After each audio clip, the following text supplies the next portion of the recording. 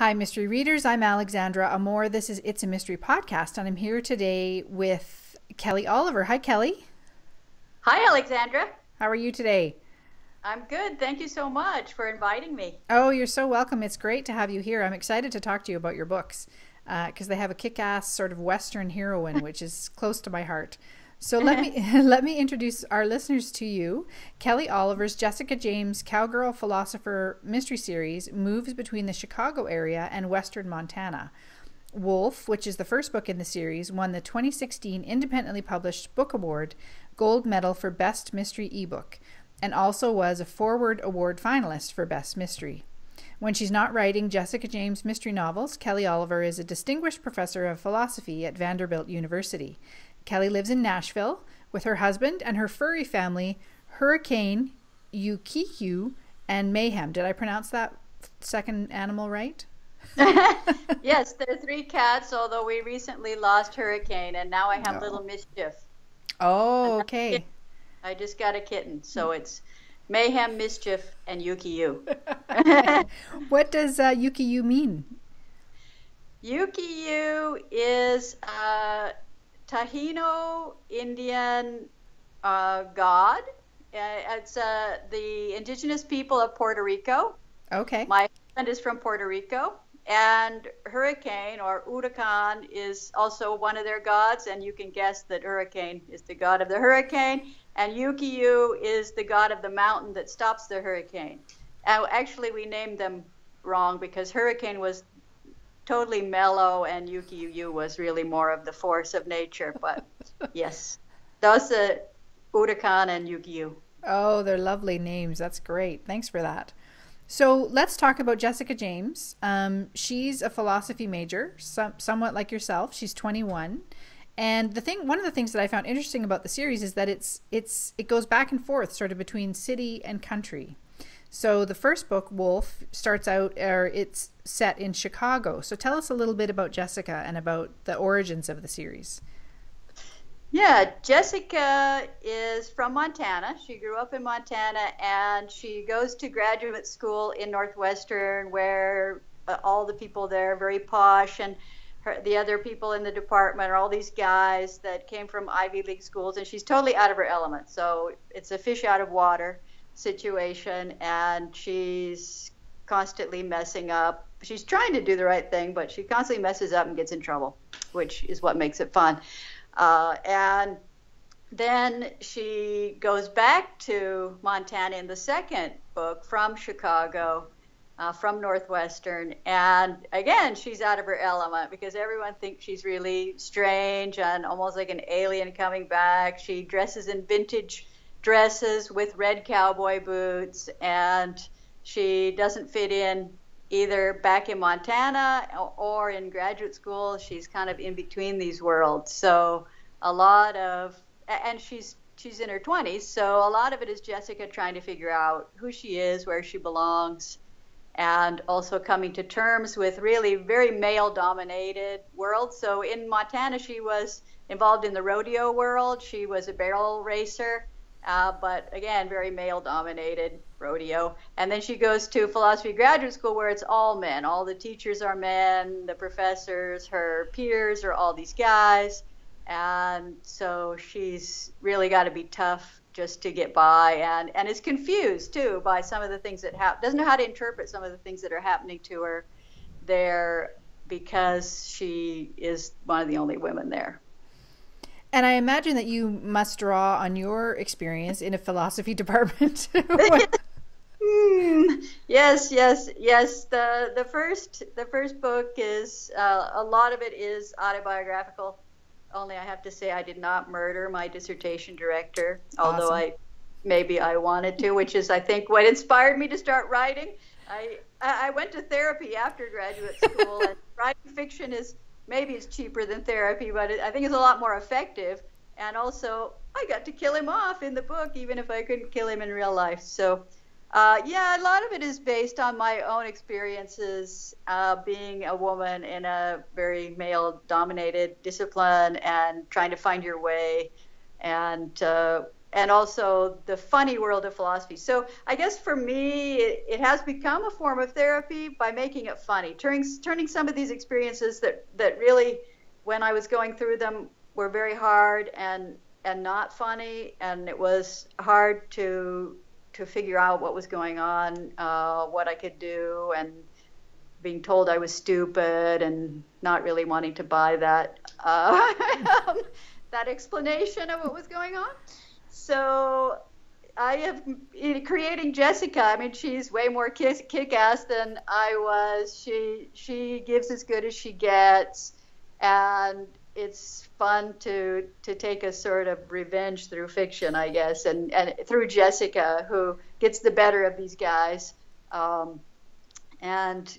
is better at figuring out what's going on than I ever was, and doing it. And so for me, humor is a really important part of the novels. I love reading funny mysteries too, and my mysteries are kind of edgy cozies, so there's not a lot of graphic violence, and there's no sex. There's some swearing and a little bit of drug use, but otherwise they're quirky characters, and they are funny, which is the kind of thing that I like to read myself. And it also has helped me, as I said, it's helped me deal with some of these hard experiences by finding the humor in these situations. Yeah, it does sound like fantastic therapy to me. Yeah, so well done you. And you mentioned the quirky characters. So Jessica has a little bit of a posse. She has Jack and Lolita. Tell us a little bit about them. Yeah, Jack is kind of a nerdy, but kind of cool, nerdy character who is psychiatrist. He's studying to be a psychiatrist, so he's doing forensic psychiatry in medical school. So he's a med student, but he's especially studying criminal forensic psychology. So he's also interested in philosophy, but he's really fascinated by the criminal mind.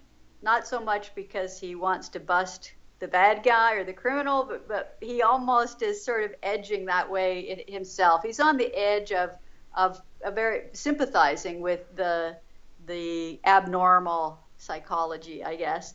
And he's kind of a stoner character. That's where the drugs come in. And he's super smart, but also knows that he's smart, and so he can be quite annoying that way. And we find out in the third book, Fox, you see it in Wolf developing, but it really becomes explicit in Fox that he's got a crush on Jessica. He's a bit of a womanizer, but he's got a total crush on Jessica, and she's clueless. She has no idea that her best friend has a crush on her.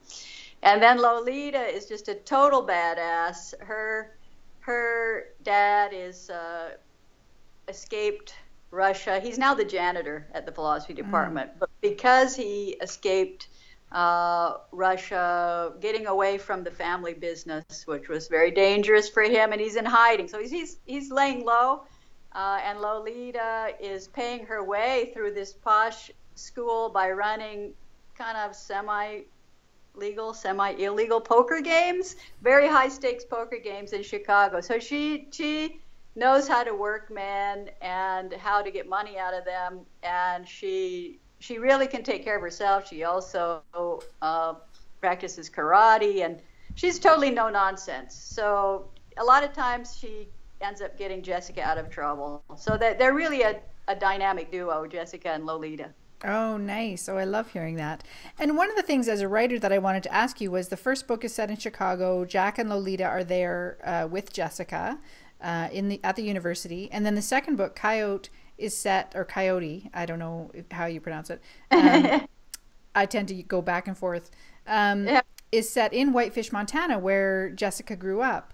And so Jack and Lolita aren't there essentially with her in the second book. So what was that like for you? Did you have to create another cast of characters or other sidekick type characters for her there?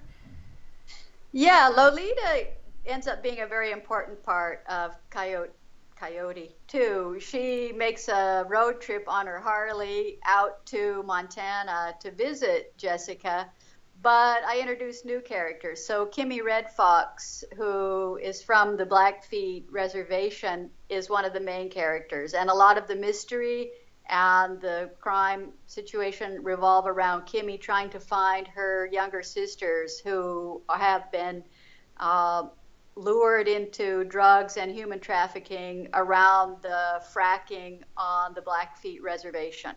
So a lot of it takes place on the Blackfeet Reservation and the edge of Glacier Park. So Jessica's gone home. She's gone out to work at Glacier Park to earn enough money to buy whiskey and books, basically. And her bunkmate is Kimmy Red Fox. So she gets drawn into Kimmy's drama. And then Lolita comes out, and there's the posse again. I mean, for me, in all of the books, I have strong women. Lolita and Jessica work as a team in every single book. So Lolita is going to be there. And one of the things that is important to me is to have a group of women friends, of female friends, not to just have one lone kick-ass girl who's out there fighting the bad guys, but for me, these women need each other. They complement each other. They have strengths and weaknesses, and they have to work together. And it's by working together and female friendship and relying on each other and having each other's backs that they get through these difficult situations and they overcome, the bad guys in the end. So that's a kind of, I guess, feminist undertone that is important to me. Also, they're taking up, each of the novels takes up a kind of rip from the headlines social issue that involves women. So in the first novel, you get the sexual harassment, which, oh my gosh, is all over the news now. Yeah, and wow. Campus rape is a sub theme because it's set on campus, and of course the Lolita and Jessica totally kick the frat boy rapists' asses, which is very satisfying. Yes. And then Coyote takes up the issue of human trafficking. And in Fox, you get into issues of reproductive technologies and kind of this very hidden world, which is, it's true, it's a really hidden world of some of the new reproductive technologies, especially involving egg donation. You hear more about sperm donation, but women who use egg donation usually keep it very secret. So you enter there a different kind of world, this high society women who are using in vitro fertilization and egg donation. So, but again, women's issues and these strong women characters taking on. So each novel has Lolita. Jack is back in Fox, and it becomes a main character. He's a kind of a side character in Wolf, and he becomes a main character with his own voice and a point of view in Fox, and that's when we learn that he has this crush on Jessica, and there's this kind of unrequited romance, and it becomes actually more of a romantic suspense. The first one is, well, actually all of them have romance, have the element of romance in them, but I think that probably Fox has the most satisfying balance of romance and suspense. And then there's a fourth book, Jackal, which is coming out in the spring of 2018. And that one's set in Las Vegas, so another new location. So can you tell us a little bit about that one? That's right. Jessica ends up going to Las Vegas based on a photograph that her mother has had an accident. It's unclear whether she'll be paralyzed for life, if she's even going to survive. And she sends Jessica on this mission that Jessica's very resistant to go on, claiming that some guy in the photograph is her father, but Jessica is like, that is definitely not my father. And so Jessica, kind of like her mother's dying wish, her mother is not going to die, but her mother is quite a character throughout all the novels. Especially in the second one, you get to know her a lot better. But anyway, she ends up going to Las Vegas in search of this guy.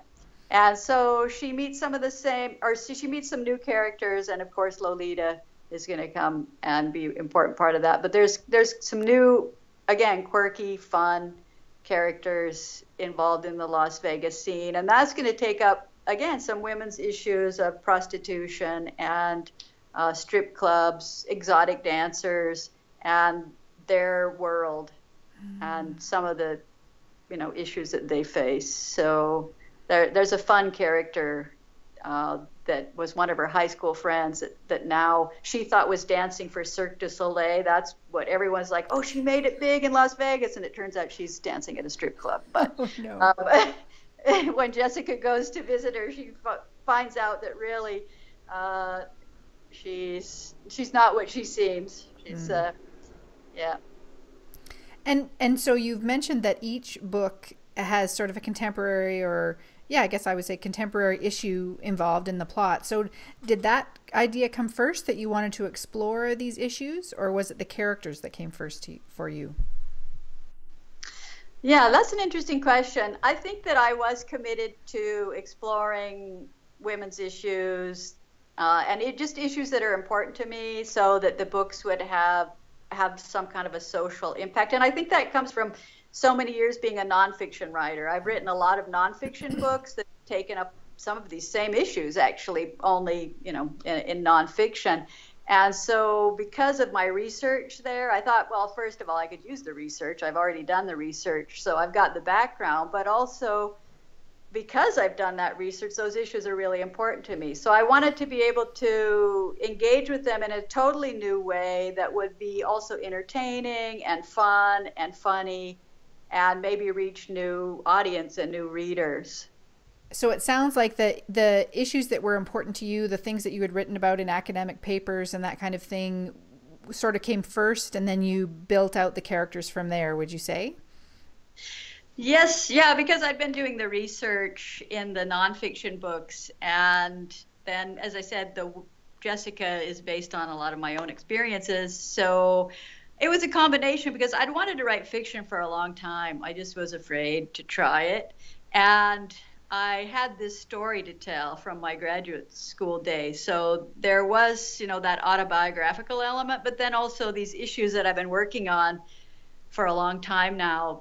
Different women's issues were important to me. So I definitely wanted to bring those in too. Mm-hmm. And as I said, I wanted to do it in a way that was entertaining and fun and page turning. So not a heavy-handed way, because in the nonfiction, you just get right to the point, and it's boring, or it turns people off, or they don't want to hear about those issues. But when you do it in fun way in fiction, then they may start thinking about things, or realize things they hadn't realized before, but not feel like they're reading something heavy. Yes. Yeah, exactly. I saw in the description of Wolf, actually, and you've mentioned it already on the interview, that the book is for everyone who's ever wanted to murder the wolf in their life. And it reminded me of Sue Grafton and A for Alibi. And she wrote that because she was in a terrible marriage. I think this is how the story goes. A terrible marriage at the time. And she actually found herself one day wondering, it had something to do with plants in her garden. If there would be a plant in her garden that she could use to murder her spouse. And so instead she wrote A is for Alibi, and then has taken it from there and is almost at Z, as we say in Canada, or Z by now. So I love hearing that you've taken these things in your life that were important to you and turned them into art in a way, into fiction. Right, which is better than going to prison. So that's right. Yes. So yeah, it's a legal way to murder people. Exactly, and you've created something, and you're giving other people pleasure. Yeah, as you say, rather than going to prison for the rest of your life. So that's right. Awesome. Yeah. Yeah, and it does. Yeah, I think it really helps to deal with these things. For me, using humor and also fiction. Mm-hmm. And writing. Writing has just always been really important to me. So. Mm-hmm. Yeah, I live to write. It gives my life a lot of meaning, and now fiction writing is it's so much more fun than the nonfiction writing too. Yes. Just the characters, the way that the characters come alive and speak to you, and also for me, a challenge of trying to get into the head of people that I might disagree with and really see from their perspective an issue, even though it's not my perspective, but actually trying to do that in a sympathetic way has really been eye-opening for me too, and I think helping me grow as a person and as a writer. Mm-hmm. And then, do you not find that? I mean, if you're writing in your academic job, do you find it refreshing then to write in a different way for these novels? Oh yeah, I really, it's a lot of fun and it's a great break from writing the nonfiction. One thing that was funny though is that when I would write the nonfiction, I have a certain routine with my tea and I stand up to write and very disciplined. And when I started writing fiction, I'm in a lounge chair eating cookies and drinking Coke. And I'm like, okay, there's something for me very transgressive about writing fiction that comes out also in the habits of, in a way, it wasn't very good for my health, but yeah, it was really fun. Since then, I'm trying to wean myself off the cookies and Coke and still be able to write, but now I do all my writing in a lounge chair. So it's changed. It's changed also the way I think about writing nonfiction. Oh, Because when you write nonfiction, you just get right to the point, and I wasn't thinking so much about, oh, you got to keep people turning the page, you got to keep people turning the page. Whereas when you're writing fiction, you've got to think, especially mystery or suspense, but I think any fiction, you've got to keep people interested either in the character, the story, to want to turn the page or the writing. And now it's made me think more about that in my nonfiction, how important it is really to keep the audience engaged, not just tell them something, but really keep them engaged. So, oh, isn't that hopefully, interesting? it's making me a better writer, Yeah. no matter what I write. Yes, yeah. Oh, fascinating. Wow, that's really interesting. So we touched on Jackal that's coming out in the spring of next year. And are you still working on that? Is it completed and ready to go? What's going on there? I'm still working on it. Yeah, I've got a bit more to write, so it's about a third done. My mother passed away in the spring, so that, yeah, I haven't really gotten back to it since then, but my plan is to, yep, get it finished off. So hopefully soon. Yes, yeah. Oh, I'm very sorry about the loss of your mother. My mother passed away Yeah, this year as well, so I yeah, understand. Yeah, it's a it, hard time. it is momentous, Yeah, really, yeah. life changing. Yes, yeah. Condolences to you Oh, too. thank you. Thank you. Yeah. Yeah. And do you have plans to continue the series after that, after the fourth book? I'll have to see. I want to see if people are enjoying the series, then I would love to continue it. I love spending time with Jessica and Lolita and creating all kinds of other oddball characters. And I have lots of other ideas. And if Jessica ever gets her PhD and becomes a professor, there's a lot that she could do, and traveling, and having fellowships and things happening who knows where. So Mm-hmm. it could be a lot of fun, but I kind of want to wait and see if people are responding. You mentioned it. I've been excited that each of the three books that's out has been either a finalist or won different awards. So if I keep getting positive feedback and people like the Jessica James series, I would love to keep writing the Jessica James series. What I'd really like to do is retire from my day job so that I could Mm-hmm. do fiction full time and maybe start another series too, Yep. or maybe even try a little bit different kind of writing outside of the mystery writing. So I'd love to experiment more, maybe more of a historical mystery. I would Mm-hmm. like at some point to do a more historical novel, whether it's historical mystery or historical romance, but or just some kind of historical mystery or historical novel. So I'm hoping that I can find the time or make the time to continue with Jessica, but start also some other fiction writing projects. Nice. Oh, that's great. Well, we'll have to keep tabs on that. And if you do write a historical mystery, we'll have you back on the show so you can talk about that. Yeah, I'd love that, Alexandra. Oh, That would that be would be fun. great. Well, this has been awesome, Kelly. Thank you so much for speaking with me today. Why don't you let our listeners know where they can find out more about you and your books?